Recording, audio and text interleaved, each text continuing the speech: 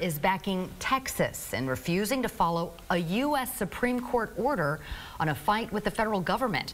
It centers on what you see there, razor wire.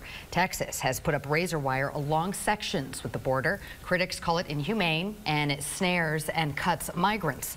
The Supreme Court ruled that Border Patrol can take it down, but Texas Governor Greg Abbott says Texas will keep putting it up and ordered the National Guard to block federal agents from areas where it's been installed.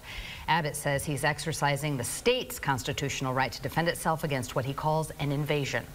And Reynolds joined 25 Republican governors in backing Abbott, saying on X, when the federal government fails, states step in.